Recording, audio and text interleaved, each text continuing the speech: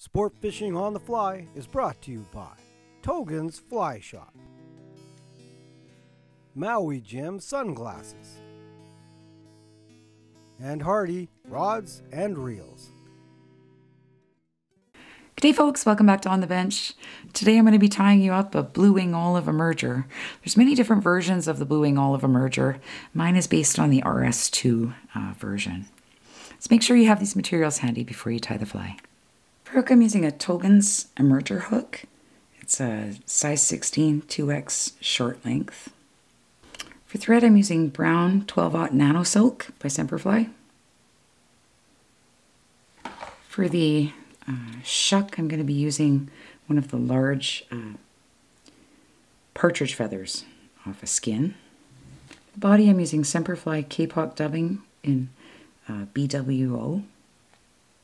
You could use any olive superfine dubbing is fine. For the thorax, I'm using Semperfli, and it's the Adams color of the Kapok dubbing. And for the wing, I'm using Polish CDC Natural, or you could use Blue Dun. So you can go ahead and start your thread on the hook. I've got my hook tilted in the vise to make doing the back of this fly easier.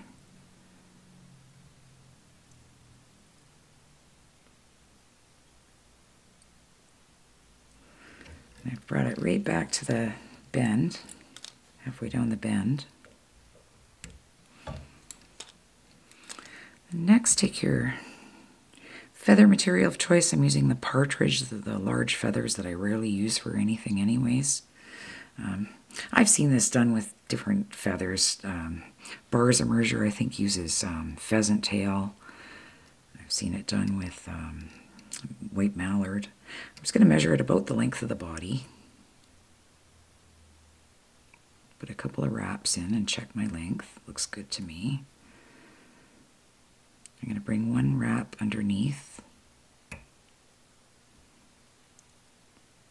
then just go over top. And you can snip away the excess and then take your hook and turn it right back up.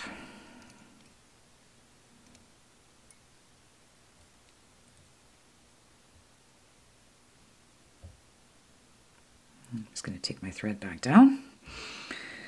Next, take your olive dubbing. I'm using the Kapok by Semperfli. It's their dry fly dubbing to help keep the emerger up in the surface film. But any olive or brown, even superfine dubbing. Blue wing olives come in different colors. I don't know if it depends on the time of year, the location, or whatever. I don't know that much about them. I know they're a mayfly, and there's lots of them, various types. So you might want to try and check your local waters and just see what color they are.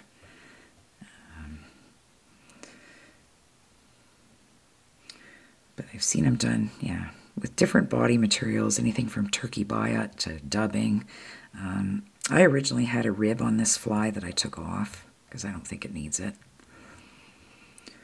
My fly is based on the RS2 version of the Blue Wing Olive Emerger. But there's like BWO Emerger is very famous pattern. So there's all different kinds. I've seen them tied with the wing forward, with the wing backwards, with it straight up clinkhammer style. So I think it's good just to experiment and do a few different types and see what works.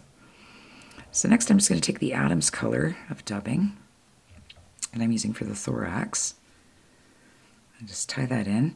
Now I've also seen this done with like a dark thorax, like a peacock color or even black.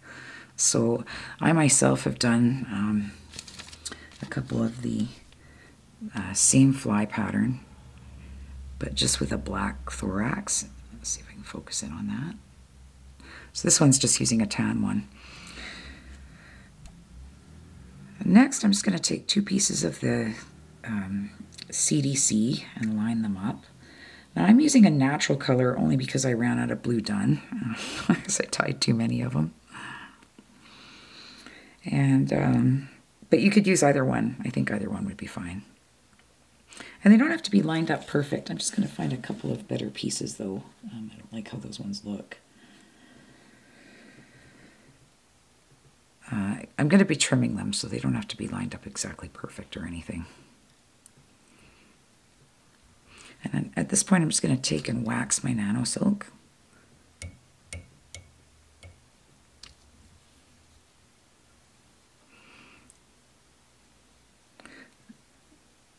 CDC has a tendency to slip really easily, and Nanosilk is slippery, so wax definitely helps. So I'm just going to tighten that good and tight.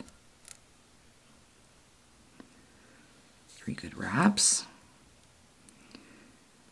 Next, I'm just going to snip this off as close as I can get it. And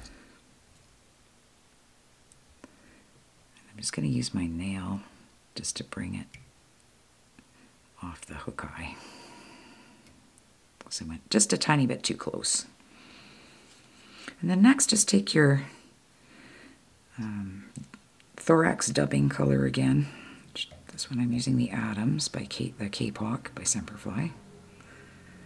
And then I'm just gonna dub a tiny little head on here. I might have just a little bit too much.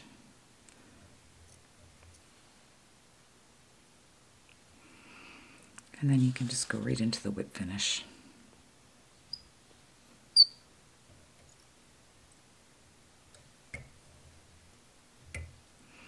And 2 whip finishes with the Nanosilk, and that should hold no problem.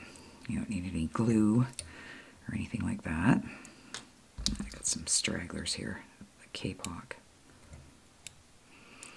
And then just go ahead and snip away your thread. And then you can take your wing, you could leave it like long like that if you wanted. I've just been trimming them about halfway down the body.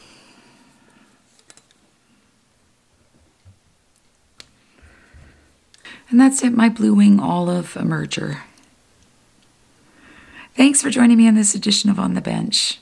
Take care, everyone. As always, conserve the waters and tight lines.